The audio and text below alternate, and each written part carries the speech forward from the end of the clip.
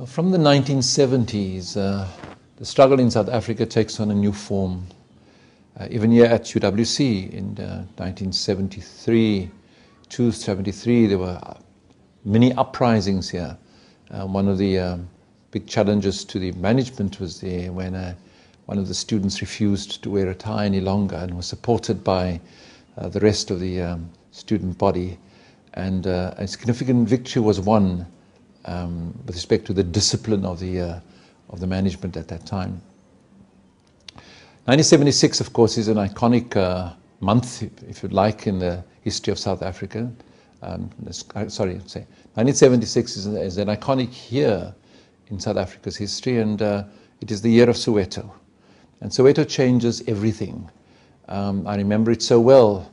On the 15th of June, there was a peace and quiet, if you like, at the schools where I was vice principal. And the next day, we found that as a consequence of the Soweto uprising, our student body had become something else. They began then to express their wish to be free in far more deliberate ways, in far more challenging ways, and this was carried on, of course, into the 1980s.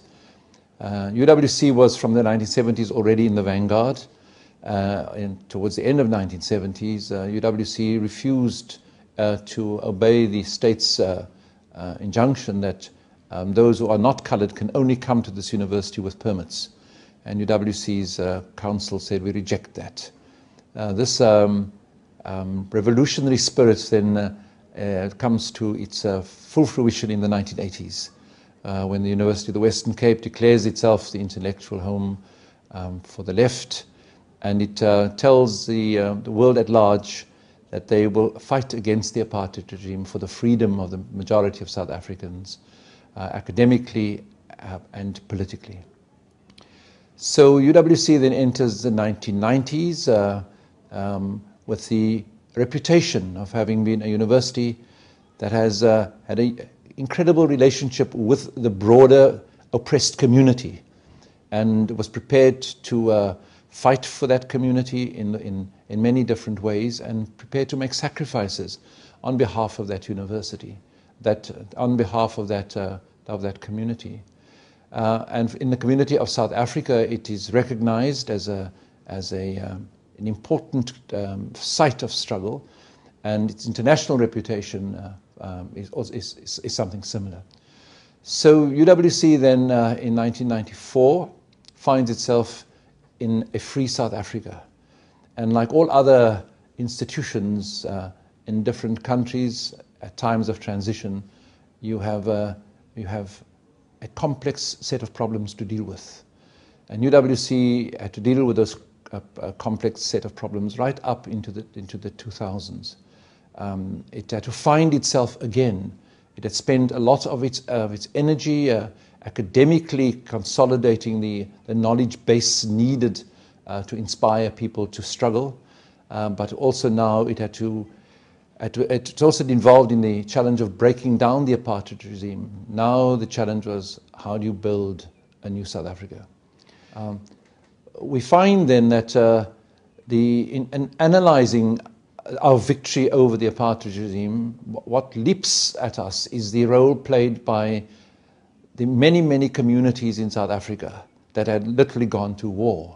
And we had a number of forums and a number of organizations and a number of large bodies of people like the UDF responsible for working on the ground in community and building in those communities a sense of anger, a sense of freedom, and a sense of how they might together overthrow the apartheid regime. So one can say, from one perspective, that the apartheid regime was defeated by the work done by communities in community. And what is our expectation then, moving post-1994 with our new government, who is the beneficiary, if you like, of the activities of all of those communities? Our expectation was that we would now use those same communities for the new struggle. the new revolution, the revolution of finding your way into the world, the revolution of developing a democracy, and the revolution of dealing with the savage legacy of apartheid, the poverty, the gangsterism that had arisen in many of our communities. And so we are anxious and we are waiting for the signal to begin to participate in this new frame. The Constitution gives us some understanding of what that frame ought to be, but that's as far as it goes. In fact, what happens is that community organizations are discouraged from existing as we were looking to develop the authority of the center.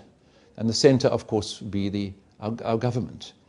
And so we find that instead of our using all of those community organizations that had done such amazing things in struggle, we left all of the work to the politicians and the civil servants. And so, in a sense, from 1994 up, I believe, up until today, we have not recaptured the spirit in community to build that community in the interest of the development of the new South Africa, a prosperous South Africa, a viable South Africa. But in fact, we have left that up to government. Part of the promises made by government in 1994 and the years soon after that, we later found could not be sustained. And that we would have to pass on to the communities far greater responsibilities for their own development.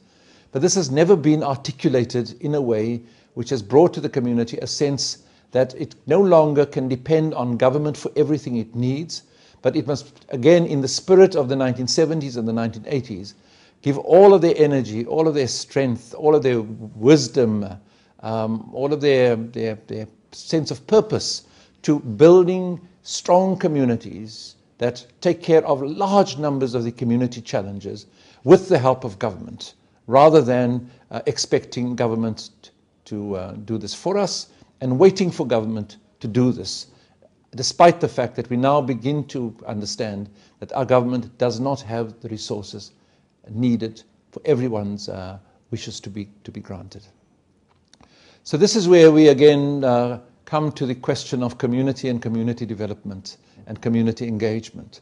What then is the role of the university with respect to that? Well, as early as 1997, our government began to get a sense that it would need a closer relationship with communities, not yet giving communities the responsibility for itself, but asking more of it. And it requests then that universities play a special role with respect to this. And I read to you a short excerpt from the white paper of 1997. It says the following. It makes a specific reference to the role that community engagement can play in transforming the higher education system. And it speaks to the national goals and gives to community engagement a central role in the life of the universities. So it says to the universities, we want you to assist us with having communities take more responsibility for what they are doing. The universities found themselves in a bit of a difficulty with this third element of their mandate. The first element, of course, was the element of teaching and learning. The second element is the element of research. And the third element then, and in the white paper expressed as an important element, is now the element of community engagement. So how do universities think about this? Where does it place community engagement in the hierarchy of its mandates? And my own perspective on this is very clear. Its greatest contribution to the community development is for us to, at the University of the Western Cape, produce excellent students. People who come here, who are able to, through their energy and their sense of purpose and their goals, put all of their energy behind the development of themselves and their cohorts of brother and sister students, so that we can provide for South Africa the brain power that it needs in order to make its way. And I consider that to be the most important function of this university. It's one that we take very, very seriously at the University of the Western Cape.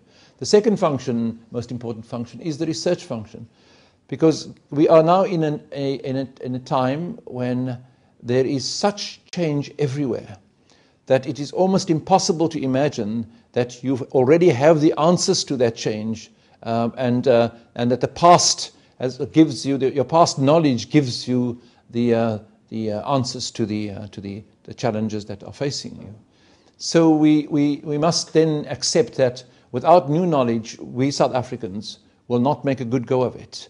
And so our responsibility is, as quickly as possible, and given the fact that we now have access to things digital, we should be trolling this world to try to bring into South Africa as much of the new knowledge necessary for it to support itself in this very, very complex environment.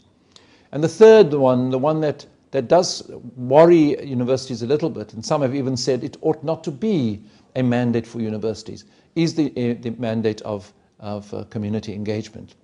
My own view on this is that it takes two forms. One is that it acts as an organ that services the community.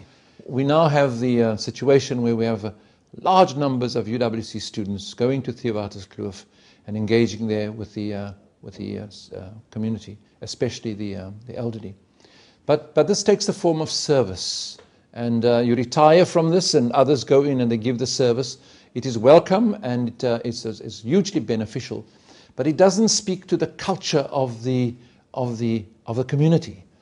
It doesn't speak to where the community sits relative to itself and its determination to engage with itself and the world in order to be able to assist South Africa to develop. This comprehensive service that we give to the communities of the Western Cape is lauded in every possible way, and we have a wonderful publication here that gives you a sense of the number of such engagements and the range of such engagement and the depth of such engagements. And so we can be very, very proud at the University of the Western Cape for what our students and staff are doing in community. I would think that it contributes greatly to the development of a sense of community. But a part that we should be now getting into, I believe, is also the engagement with community about itself and its own development. And this is, I think, a challenge for us as a university, and one that I believe is going to occupy our minds and our competences to a great extent in the next 10, 15 years. But without our developing in our communities a sense of fierce independence while being part of the whole, I believe that we are going to be stuck with these service delivery marches consistently for perhaps 10, 20, 30 years. The reason for my saying that is that, and the only way to raise the living standards of South Africans is through what South Africans themselves do. And 80% of our South Africans, one can say, do not have the wherewithal, they don't have the money to be able to utilize that money in order to renovate, if you like, or reconstruct the community. And so if they leave that only up to government, it can't work, because government doesn't have the resources to accomplish this. And so when the community turns to itself and says, what will we do to make things better here? And how will we organize ourselves to make things better here? And how will we engage with government for the support for us as we endeavor to make things better here? How do we understand that in order for our development to be rapid, we have to increase the size of our economy quite dramatically? And how does one do that? There are examples all over the world about how this is possible, but at the heart of all of this is education. Education both in the school system, education in the universities, education in the other forms of learning, like the technicons and the technical colleges. But what we need is a country of people who understand this, who understand the connection between education, ownership, hard work, and the good future. And so begin the discourse in community hopefully with the help of universities, where people have been studying these matters for a long, long time, to engage with universities, not to leave a service, but to engage as a partner in building a new consciousness in that community about itself and the ways in which it supports South Africa's development. And so my wish, my hope is that this will be so. There are signs of it already at the University of the Western Cape. We have a program here where we are working with principals and we are of schools, and we are giving back to principals of the schools, I hope, a sense of purpose. We're giving back to them a sense of respect. We're giving back to them a sense of how significant and important they are for the development of their schools and in community. And we are hoping to have them as a cohort go out into their communities and use the new knowledge that they have and the new understanding of what the challenges really are to assist in the communities, creating the kinds of fora that are necessary if we are, as a community, to work together to build our country. I was fortunate enough, for 8 years of my life, to be the chairperson of the Strand Community Forum. And it was really an exercise in democracy. It was a forum of not individuals, but of organizations in the community. And so that each organization was asked to send its delegates, properly mandated by that organization, to participate in the discourse about the Strand at that time, its past and the wounds we carried from the past, and its present, and the battle we were then fighting for our freedom, and then the future. How do we project this into the future? It was a wonderful, wonderful engagement with these 37 organizations coming together once a month to speak about this, to make decisions about it, to ask the questions about what can we do about this ourselves, and how do we then mobilize ourselves to be able to do this. And so this is what I hope will be, it will characterize the relationship between the University of the Western Cape and our communities, with large numbers of our students going into those communities to model for those communities what is possible when an institution like the University of the Western Cape sends its best and brightest and most committed students to them, to work with them, to provide a service for them. Hopefully also to engage in the developmental aspect of it. But for the university also with its academic life, becoming a source of wisdom and experience to the community leaders, so that they may begin to construct the kinds of communities that understand the danger South Africa is in at the moment with respect to its future, and how important it is for communities to take full responsibility of that future, and what the mechanisms are by which you can bring together leaders in community and have those leaders begin to develop a discourse in the community about the most important challenges facing South Africa.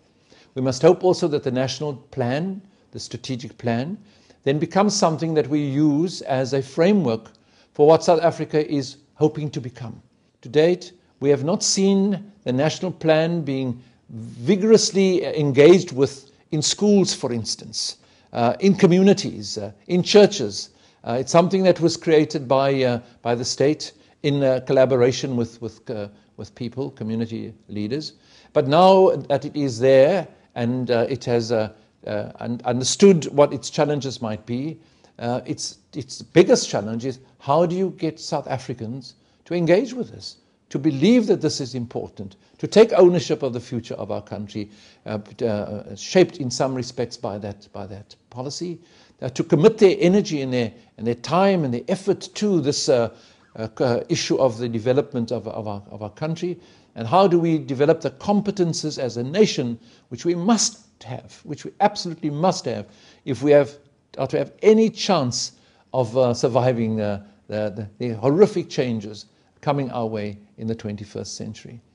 So we are proud of our department that is responsible for community engagement, and Priscilla Daniels. They've done an amazing job. We've also gone beyond the publication. We have now created a database which will capture for us all the activity on our campus as it relates to to community engagement, and hopefully now more and more to community development. And that database allows us to get a helicopter view of this university and its relationship to its communities, to be surprised by what others are doing in your field, and how, if you were to work together in a multidisciplinary way, you could perhaps do far, far greater work in a much, much shorter time than is currently possible. We are a university with a great sense of responsibility. We took responsibility bravely when we challenged the apartheid government so that we might be free. Now we've got to take on this new challenge.